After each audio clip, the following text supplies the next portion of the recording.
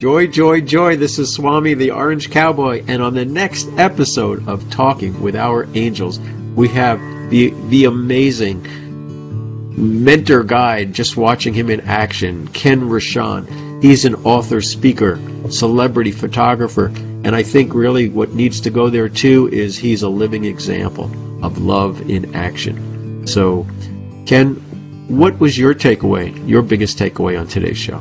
My biggest takeaway is that this conversation, a spiritual conversation, is a conversation that brings you into the highest light and energy, and it's one that has to happen on a regular basis. And when I made this commitment to be on this show, it was my son's birthday. You've just given me the type of conversation I can give him just a way better day. So I'm really excited about that.